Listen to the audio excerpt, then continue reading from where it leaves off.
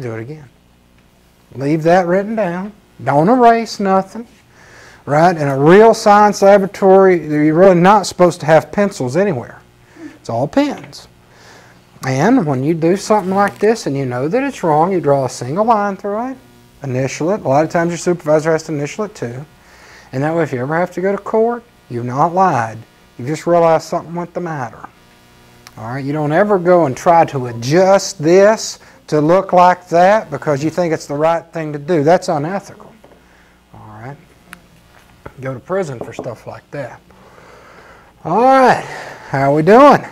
Now, what would happen if you have a situation where it is not within 0.9? Okay. Now, an example of that is 31F. 31F. And I'll work this one with you. Is the mic better now, Bridget? Okay, sorry about that. 31F. All right, so here we are in Chapter 7, 31F.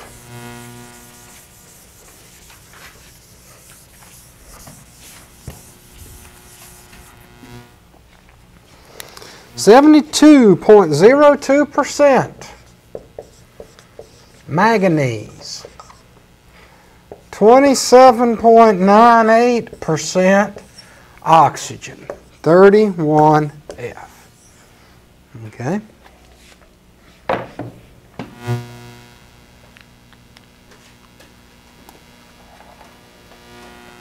All right, well, oxygen weighs 16. All right, how much does manganese weigh? 50 what?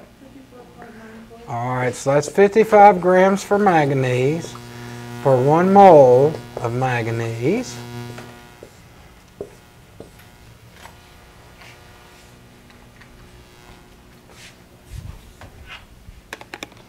Okay, so 27.98, 1.749.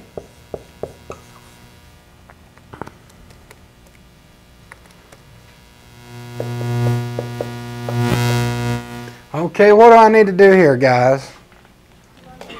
Divide by the smallest, which is 1.309. That, of course, equals 1. 1.309.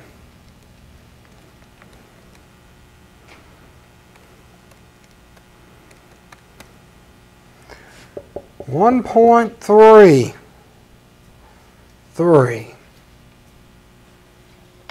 is that within a tenth of a whole number?